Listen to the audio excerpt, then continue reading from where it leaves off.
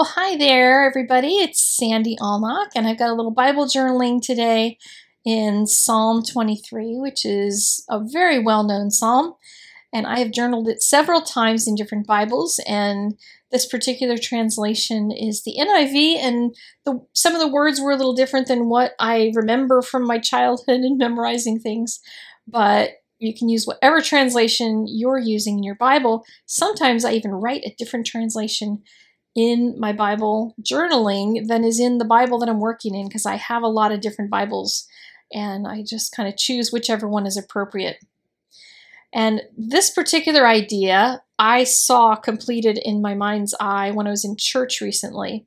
We were singing a song about going through the valley, and God is with us through the valley, through the darkness. He's right there with us. And I just saw this really deep cavern, and walking at the bottom of it was me and Jesus. And I started just putting color in here. Now, I drew some pencil lines in there, but I'm showing you here that you don't have to have pencil lines. I'm going outside of them. I'm doing crazy things, just whatever my brush ends up doing. And I'm getting darker and muckier colors as I get toward the top, because, you know, in the psalm, this is the valley of the shadow of evil and death, and it's horrible, and it's yucky things that are up there. So I'm trying to make the edges of the cliffs really jagged, and I want to make the colors yucky. And right now the colors are kind of nice, so I'm going to throw in some green in there. I'm going to throw in some, rinse my brush off and throw in some brown, and just kind of make a mucky mess of it, leaving just that yellow glow where I'm going to be walking with Jesus in the bottom of the valley. And I want to show you something about watercolor, because this is something that just on a regular basis I end up finding out and remembering. I decided to add some texture to it with a baby wipe, so I'm just tapping some off. I tapped a lot of color off, and in addition to that, I dried it while it was still wet. And so in addition to all of this color that I was lifting, I put this piece of paper over it. It's still wet, and when I ironed it for a couple seconds, I just ironed things to flatten them out, then a lot of the color came up on my paper. So now I'm left with very little color left on my Bible page. Just paint right over top of it. So I'm going to do the same thing that I already did previously, and mushy colors, kind of throw them in there and get them all mucked up and add some texture to it. And there is no skill needed for this painting other than put a lot of color in there. And with watercolor, you can usually go pretty heavy before it starts even showing it all through the other side. This didn't actually show through the other side at all in my Bible. I'm throwing in some browns and greens and getting as mushy as I can. And I'll reaffirm that yellow at the bottom, because even the yellow got really soft. And the edges, I'm just kind of letting them be rough rocks. I am going to clean that up at the very end. So this is an easy painting technique where you don't have to think about that and be careful about painting inside of lines, because you're going to put the lines in later. So now we've got this wonderful glow coming from the bottom, and all of the storm and the death and the valley and everything is up above. And it's nice and dark, which means I'm going to be able to use a white pen on it.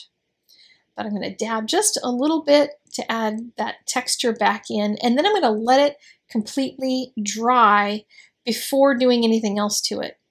Because now it's dry, I can iron it and flatten it, and I'm not going to lose any color. See, all the color that's on there right now is the color that I picked up when I ended up ironing it earlier.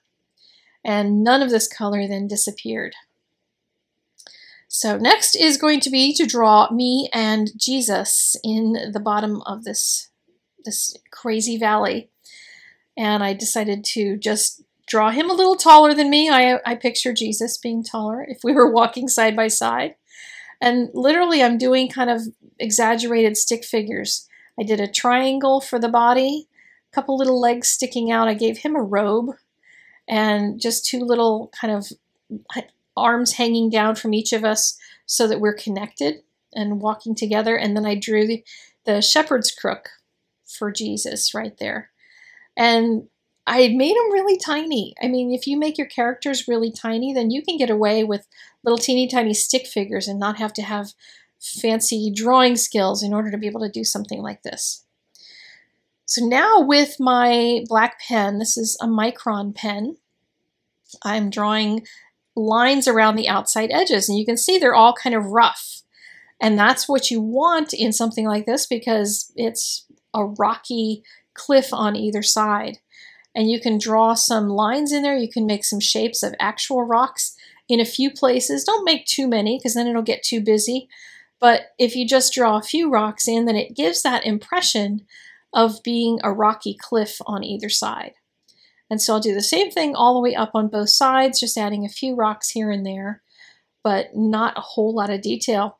Now, whatever your layout is for Psalm 23 in your Bible, because all the different typographers lay them out differently, yours may be shaped a little differently to avoid the text and be able to keep all of the cavern here on the side outside of the text.